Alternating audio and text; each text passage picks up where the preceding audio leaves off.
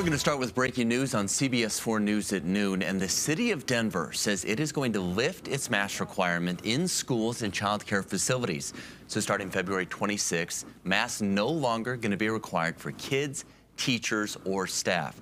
City cites COVID cases that have continued to fall in Denver and around the state, as well as Denver's 80% vaccination rate.